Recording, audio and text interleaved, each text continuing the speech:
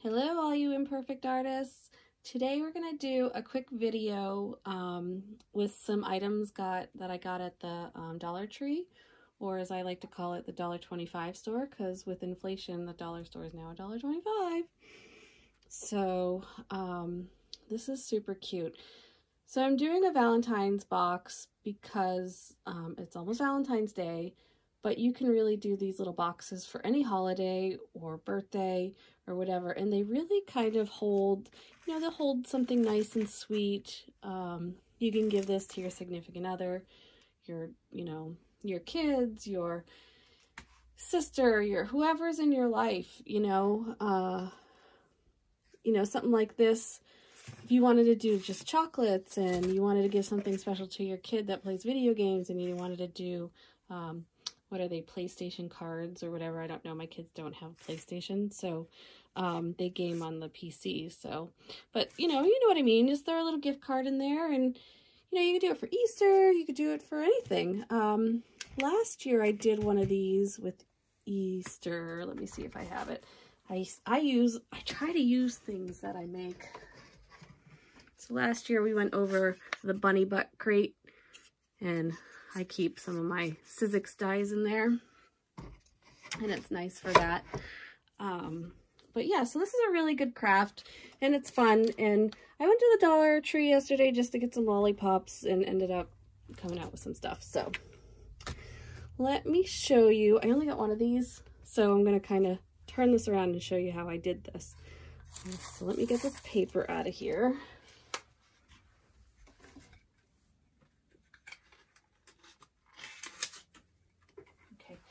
So at the Dollar Tree, they have these like permanent glitter paper, vinyl paper stuff. And I do a lot of Cricut crafts. And so when I see this stuff at the Dollar Tree, I'm kind of like, my first instinct is to stay away from it because, I don't know. Not that I'm judging the Dollar Tree, but I don't know how the quality of it is. But for this project, I thought, hey, it's glitter, it caught my eye, and I could use it for cards, or I could use it for this craft. So, let me show you. And they also have, the Dollar Tree has really upped its craft section. They have these little ornaments. They're, little laser cut wood ornaments, and they have all kinds of them. They have some that aren't painted, so see, that one's not painted. I could paint that any color I wanted if I wanted it purple.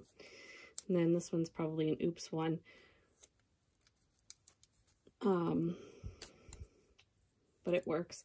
And then they have some that say kiss me, and then they have some with lips, but I just went ahead and just got one package because I didn't want to overspend, which is very unlike me because I love to get all kinds of stuff and overdo it. But I didn't do that yesterday. It was very good. And they have these little roller cutters, and I do a lot of rotary cutting with, sewing and, my sewing projects, but I don't want to use a rotary cutter for my paper projects. And I've never tried a rotary cutter for my paper projects, so I thought, it's $1.25, let's try it. And then they have these little cutting mats that obviously these two go together. What I wish they would come out with is a ruler, like a nice clear ruler to use with this, but they haven't gotten that far yet in the craft department. So you could go ahead and use any ruler. Clear one is kind of nice because you can see what's going on. You don't have to have any of these things, but it's just nice to have a nice straight cut. So let me go ahead and get started and show you how I do this. So when I take the vinyl out of the package, I really don't want to work with this big piece. So what I do is I just kind of,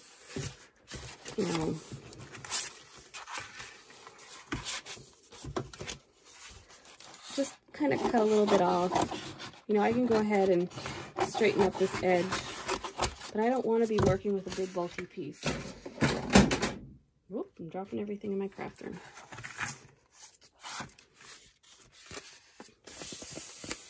And I'm going to kind of square off these edges. So if you've never used a rotary cutter, I actually have one of these open. One of these is going to go up to camp with me. And this one's already open and it works pretty good. I wouldn't recommend using this with kids because this blade is really sharp. And obviously it's not like a Fiskars or, you know, one of the nicer ones. This is kind of hard to push up and down, this blade guard, but it's $1.25, and you know, I don't have any kids that come up here and play,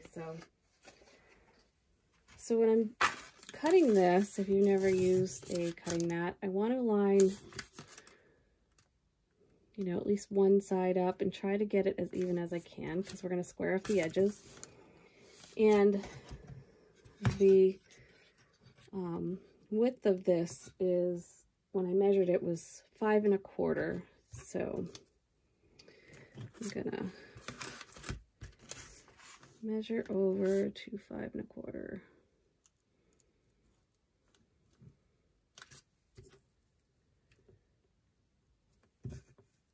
Now, oftentimes with Dollar Tree things, not everything's even, and you're going to run into that with this project because these slats are kind of wonky. So some of your strips that you cut, you have to kind of adjust for that. So now I'm just going to see if I can square off these sides.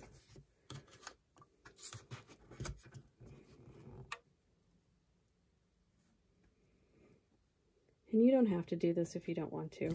It's just easier to make sure that everything is perfectly square. And I'm working on it. Kind of messed up on that part.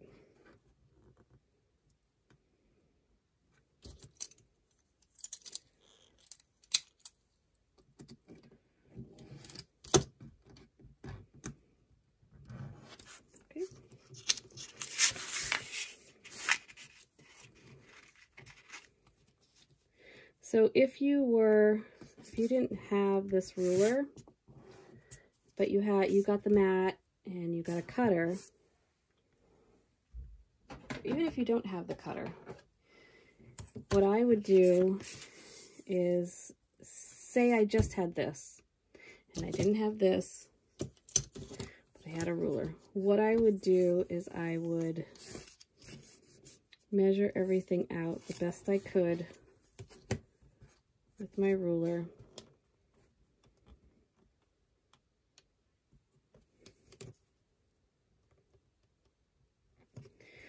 I'll make sure and then I would draw a line.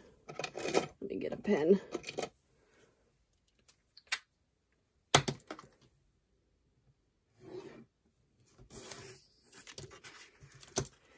And then I would just take my scissors and try to cut on that line as even as possible. Now, this doesn't have to be perfect. We're not building a house. We're not making a quilt. This side didn't seem to want to.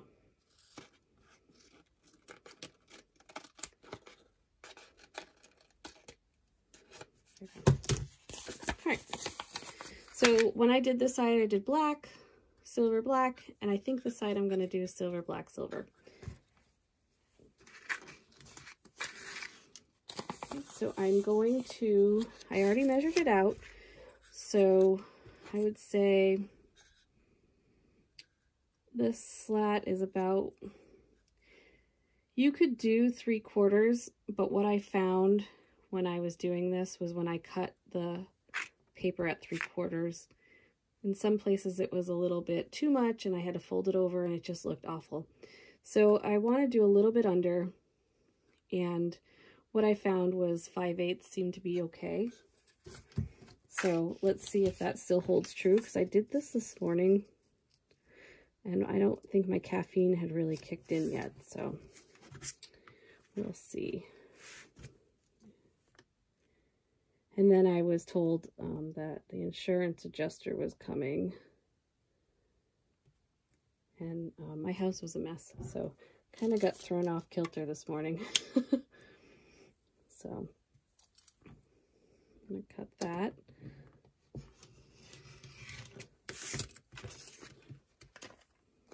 And mine kind of went like this because I'm kind of at a weird angle, but that's okay.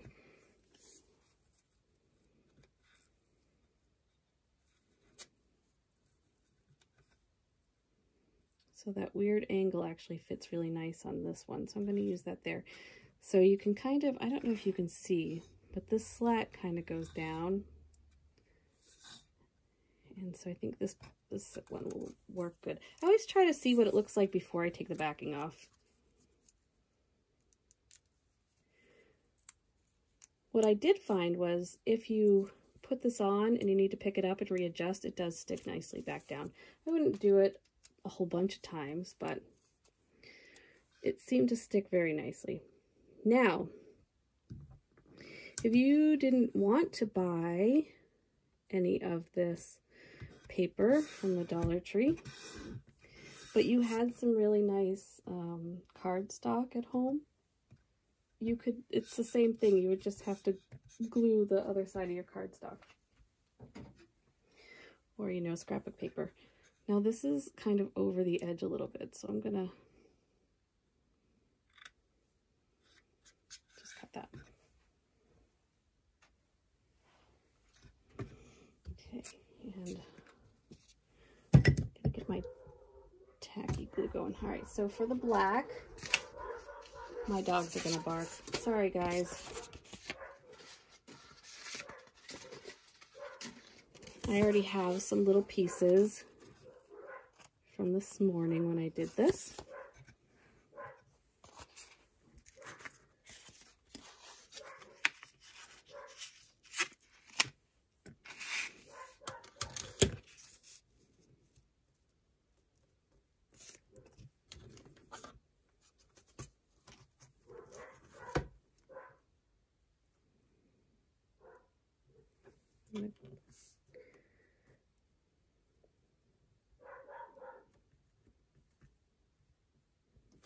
Make sure that this is even.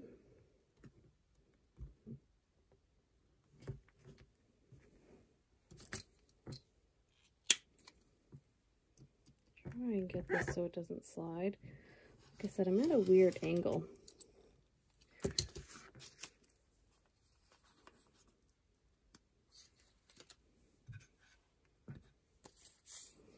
Make sure that it fits and it looks pretty good.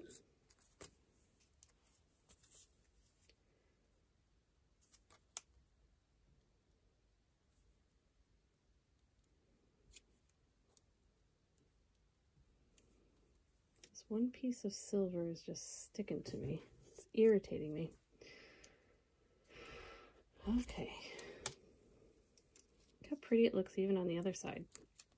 You know, I wouldn't use this permanent vinyl on a mug. If you work with vinyl, I mean, you know, I wouldn't say that this, I mean, I haven't tried it, but I don't know.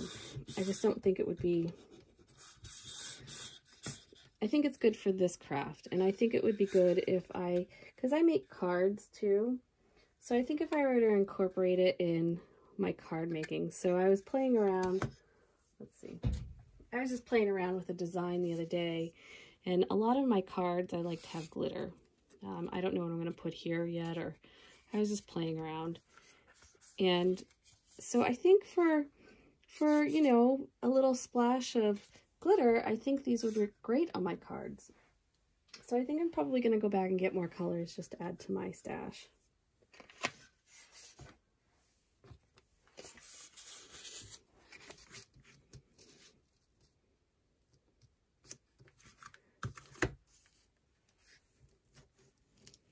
And I know I've mentioned it before in some of my videos, but I am a Stampin' Up! Demonstrator. Not a very good salesperson, but I'm mostly a demonstrator for my own personal use, so I buy a lot of it. But, I mean, even the demonstrators, they have to try and get their stuff wherever they can. So, I definitely think this is a good asset to use in card making. Just my opinion.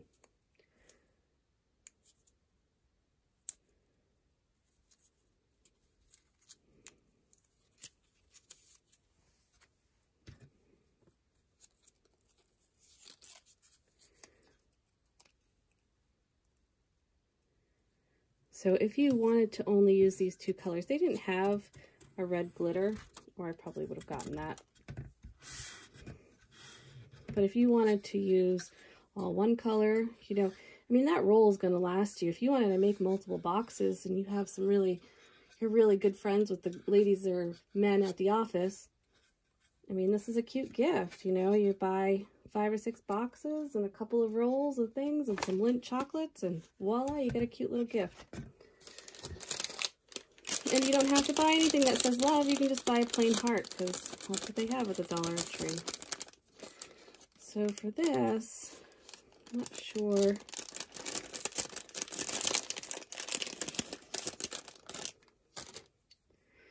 Should I do pink on this side, red on this side?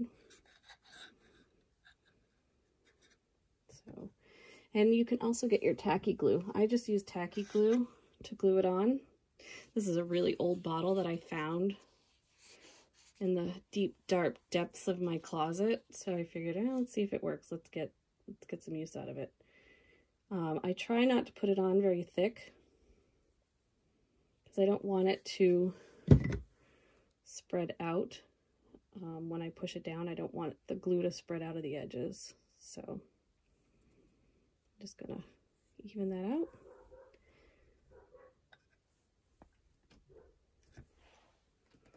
And look at that.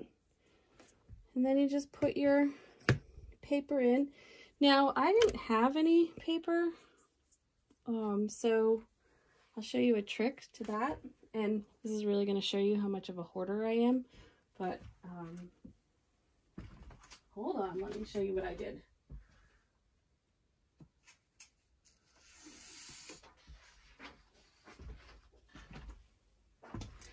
So I have my paper. This is not cardstock. This is just colored paper.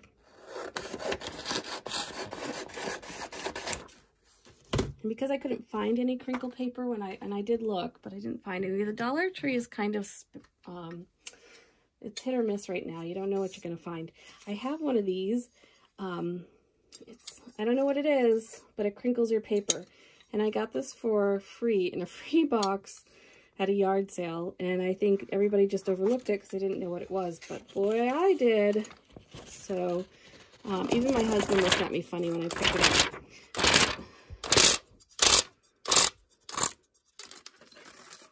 So it crinkles your paper. Now I have a paper shredder, so my paper gets shredded, but you could, you know, just cut it up and put it into strips. I mean, granted, my paper shredder is easier, but if you needed, you know, crinkly paper in a pinch, there you go. Now, I will say, because my paper shredder shreds it kind of crazy, I will show you. So here's the bottom. It puts them in these little, tiny little pieces, and it works, but I'm afraid it's going to fall through those slats. So I just have an old, you know, a note card that I kind of trimmed down to fit in there. And I think it fits in there pretty good. And then I can just put all of my shredded paper in there. And it works. So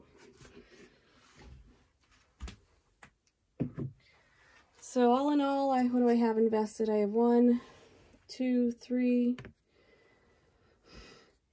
4, if you include the glue, 5, 6, you know, 7, you know, at $10 I have invested, you know, maybe a little more, but I can get a lot of cards made, or a lot of boxes made with this. So I don't know. it's a cute gift, and, you know, it comes from the heart because you made it.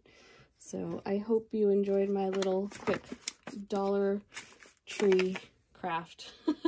Have a great day.